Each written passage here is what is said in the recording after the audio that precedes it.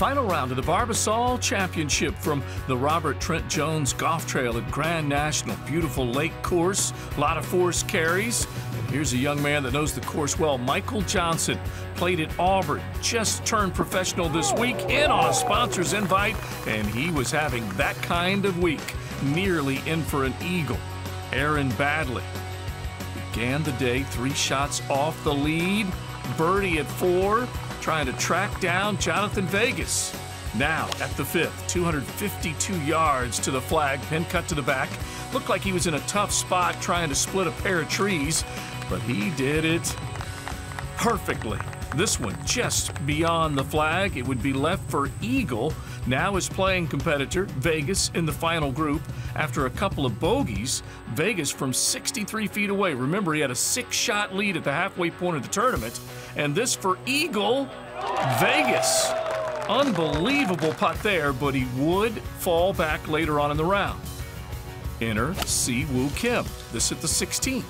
Kim, young South Korean, 21 years of age, trying to reach the par 5 and 2, looking for his maiden victory.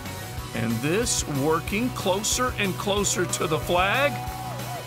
What a shot from Kim. It finishes 7 feet away, and he would have that for eagle to move to 18 under, and he took the lead. Now at 17. Add a birdie to his scorecard from 17 feet away. He would move to 19 under, but would bogey 18. So Aaron Baddeley working the 16th in the group behind Kim. His 3rd at the par 5. So this one just working closer and closer. Nice touch from the Aussie. Hasn't won on tour since 2011 at Riviera. That would set up a birdie. On to 17. Remember, he finished with 3 straight birdies coming in on Saturday, and he's on the attack once again.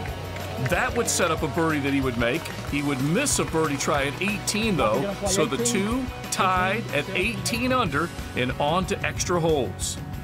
Pars for each on the first trip through 18 and sudden death.